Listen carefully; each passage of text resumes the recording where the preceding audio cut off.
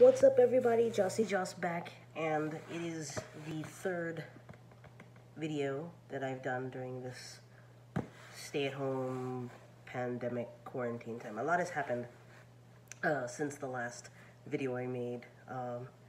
Black Lives Matter has been a huge thing so far. There's been protests and other things. This month is June. Obviously, it's Pride Month. So there's been, like just recently, I think yesterday, there was the walk in West Hollywood that was celebrating all Black Lives Matter. So that's not just Black lives, but Black trans lives, Black lesbian, Black gay, everything under the literal rainbow of Black Lives Matter. So that was a really awesome protest slash rally walk that people were able to participate in. And there was a beautiful mural on the street in Hollywood that said all Black Lives Matter. So that's actually really awesome.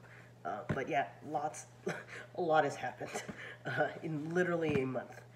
But this video is not about all of that, as much as amazing as all of that has been happening. This is a simple video about cookies.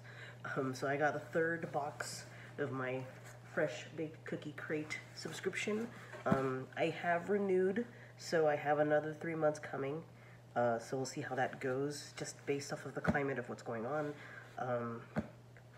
Me still not working, still furloughed and stuff, so I'm still on unemployment, so at least there's money coming in, which is good.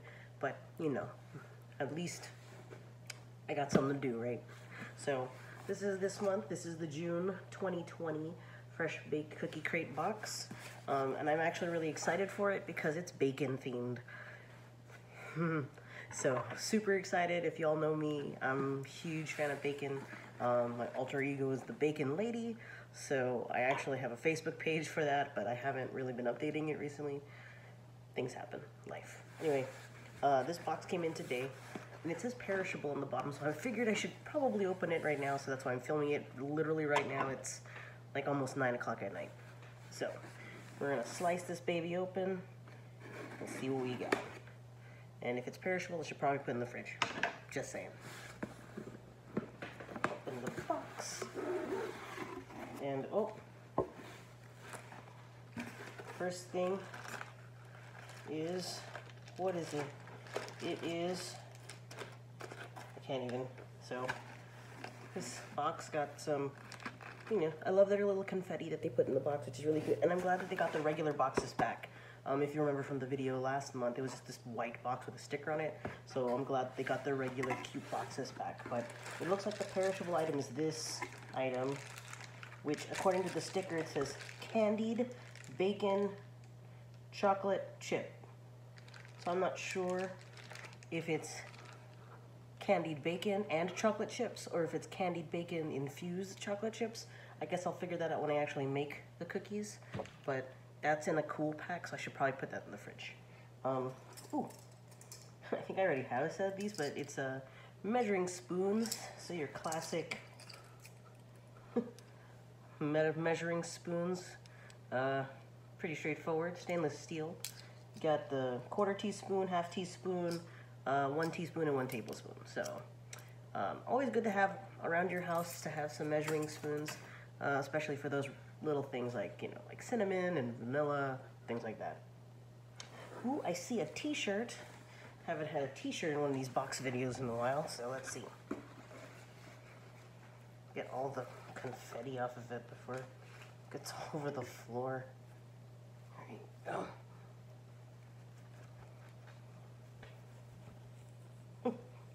Cute.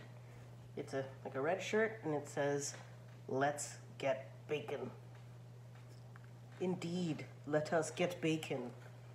But it's also a play on words, of course, guys. That's super cute. I'll be wearing that. And it feels really soft, too. So, really soft, comfortable shirt, plus it's about bacon. That's awesome. All right. We got the good old instructions and what's supposed to be in the box. Right? Ish. So, yes, right? Yes. Okay. the directions and what's supposed to be in the pot. I'll read that in a minute. Now we got our ingredients here. We got the sugar. It's got light cane sugar and light brown sugar, so organic stuff, good stuff.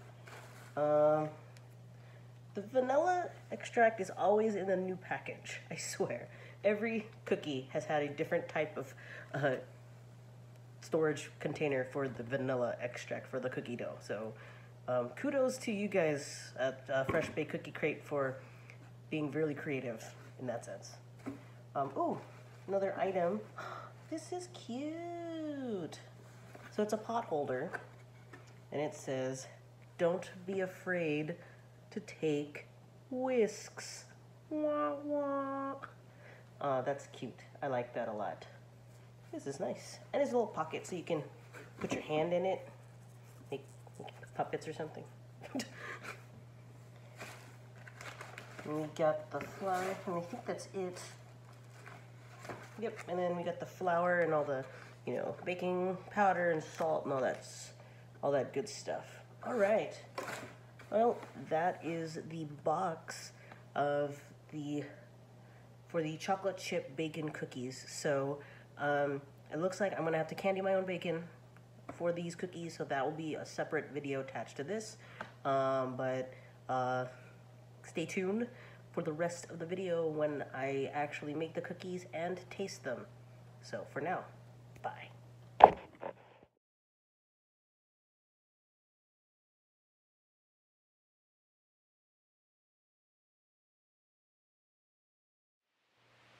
What's up, everybody? I'm back, and the cookies have been baked. They are cooling. Even the candied bacon part was done, and that was delicious, even though I kind of ate like a third of it before I made the dough. But you know what? It is what it is. But I still got enough for the cookies. So here it is, the finished product. This is actually the test cookie that I made with these Fresh Baked Cookie Crates. They always tell you to make one test cookie to kind of see how the batter is in your oven and your heating and all that stuff. And so if you need to adjust for like temperature or if it's too dry, they give you tips in the box of how to fix it. So for me, it was a scoop. So this one, the cookies that I made are actually a lot smaller than this one. So I figured, especially if I want to give it to my nieces, my brother is going to be able to have his daughters for the weekend for Father's Day. Yay! So I wanted to give some cookies from me to them so that they could have something, because I know they haven't had any of my fresh baked goods in a while. So I think it'd be fun. Anyway, this is the candied bacon chocolate chip cookie in its final form. I didn't know, while I was making the recipe, while I was making the mixes and stuff, I didn't realize there was almond flour in this. That is something I haven't had in a baked item before. So I'm kind of excited to see how it turns out, because I've never baked with anything other than really like rice flour or all-purpose flour. So we'll see how this goes. It's got bacon in it, so I'm assuming it'll be delicious. That's just kind of how it is.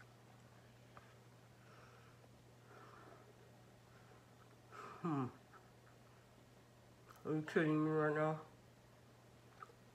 It's so good. Look at that. Got the chocolate. And there's little pieces of bacon in there. Like bites of salty and sweet. It's good. It's really good. Oh, and the chocolate's not like overtly sweet because it's a semi-sweet chocolate. And I cut the chunks up in random shapes because they came in these little sticks. And so I figured I'll do some like triangle looking shapes and some other more narrow shapes just to give the chocolate a little bit more depth. Like you can even see it back here. Some of the pieces of chocolate, some are long, some are short, more like triangular-ish. So it was pretty fun using the chocolate rather than like just chips. So that was awesome. But that's, wow, I'm gonna take another bite. Look going. All right. Alright folks, well that's it from me. Hope you guys enjoyed the video. Hope you guys are all at home, staying safe. And if you are not staying at home, make sure you're maintaining that social distance and all that good jazz. Especially if you're protesting with all that's going on with Black Lives Matter, all Black Lives Matter, Pride, all that good stuff that's going on. Keep your voices heard, let your voices be heard. Make sure that you're telling the stories, the right stories, and learning if you haven't already learned. I know I'm still learning, so I'm glad that I have resources and friends and other things that are helping me through that. Okay? All right. Thanks. Have fun. Have a great day. And remember, this video is Bacon Lady approved, by the way. All right. Bye.